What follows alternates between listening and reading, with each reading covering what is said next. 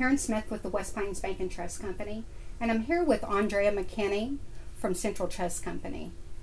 Andrea, I have some customers when they come in after they've lost a spouse, and they're very confused and they're trying to make the decisions of what to do. And what guidance would you give them?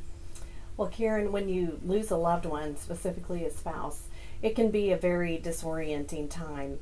And many people aren't sure what steps to take.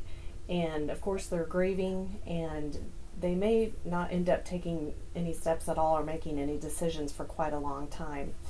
This can be a good time for us at Central Trust to meet with them, because although you are grieving, it is a time to think about certain business decisions, and we can help customers know what those steps are to take and help them take them.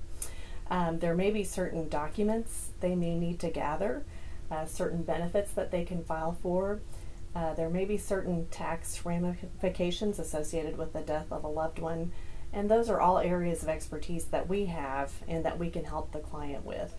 So I would recommend that when someone goes through that, it might be good advice for them to be in a decision-free zone for a couple of months, but after that time of grieving, it's a good idea just to go ahead and meet with Central Trust, and we can talk through some of those issues.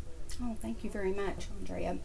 If you have any questions, you may contact us at West Plains Bank and Trust Company, 417-256-2147. Thank you.